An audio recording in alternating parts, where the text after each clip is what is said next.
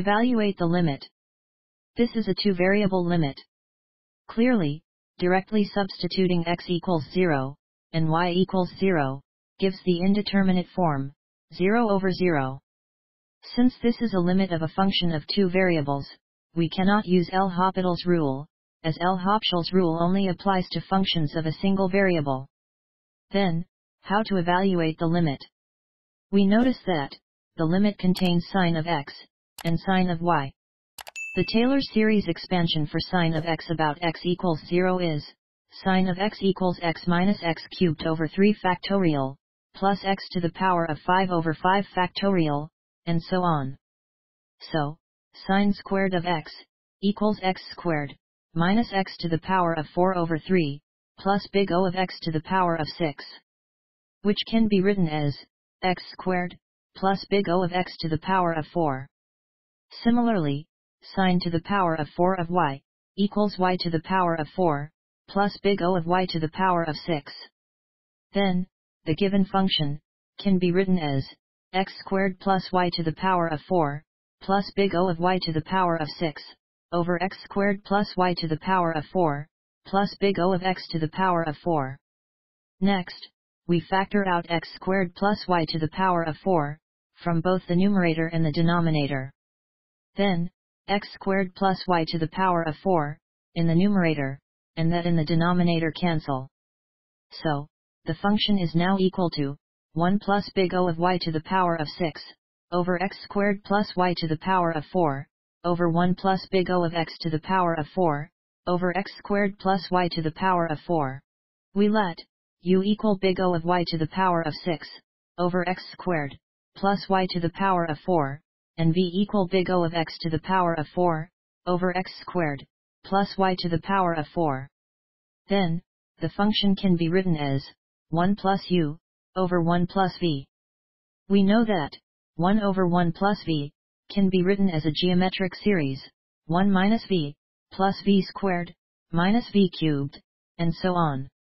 The geometric series converges, when the modulus of v is less than 1. So, 1 plus u, over 1 plus v, can be written as, 1 plus u, times 1 minus v, plus v squared, minus v cubed, and so on. Which is equal to, 1 plus u, minus v, plus big O of uv, plus big O of v squared. Recall that, u equals big O of y to the power of 6, over x squared, plus y to the power of 4, and v equals big O of x to the power of 4, over x squared, plus y to the power of 4.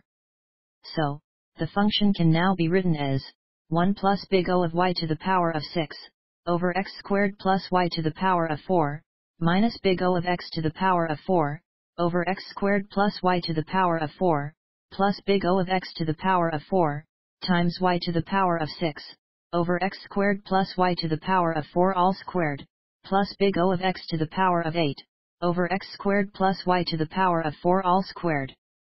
We know that, the modulus of big O of y to the power of 6, must be less than or equal to, c1y to the power of 6, for some constant c1.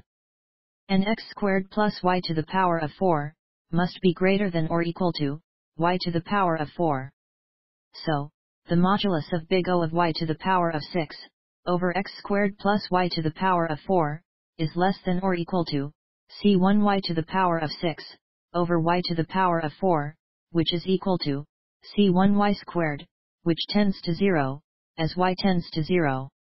Thus, by the squeeze theorem, big O of y to the power of 6, over x squared plus y to the power of 4, tends to 0, as x tends to 0, and y tends to 0.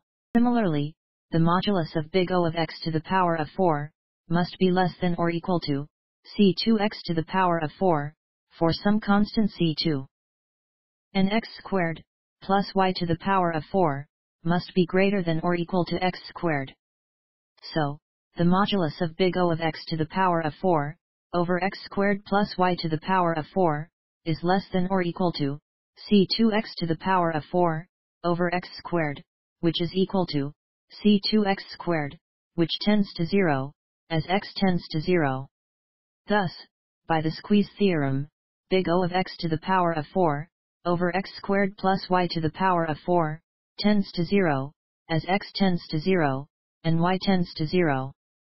The modulus of big O of x to the power of 4, times y to the power of 6, must be less than or equal to c3x to the power of 4, times y to the power of 6, for some constant c3.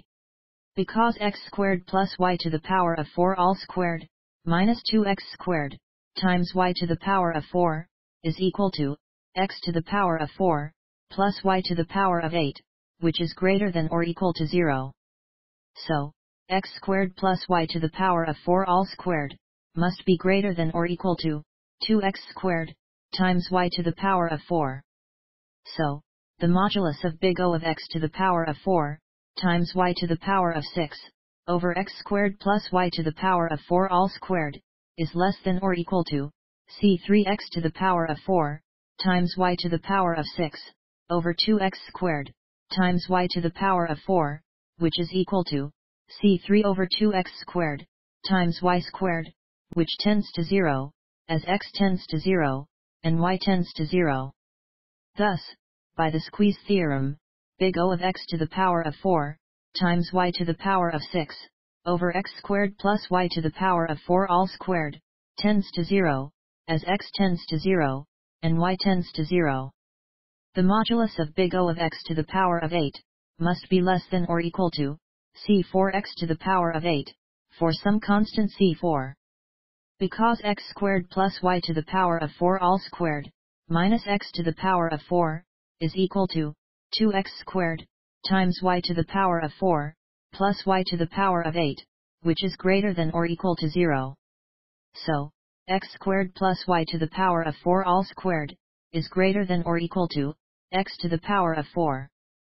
So, the modulus of big O of x to the power of 8, over x squared plus y to the power of 4 all squared, is less than or equal to c4x to the power of 8, over x to the power of 4, which is equal to c4x to the power of 4, which tends to 0, as x tends to 0.